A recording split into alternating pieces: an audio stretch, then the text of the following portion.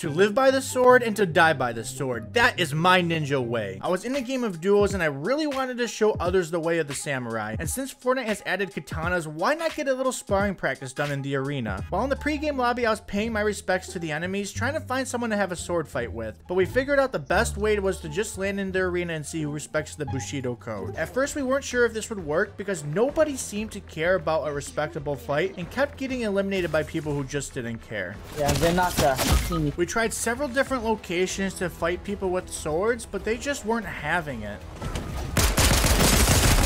However, we finally found someone who was truly worthy to be called an opponent, and this is how the most epic sword fight of the century turned out. Round 1, fight!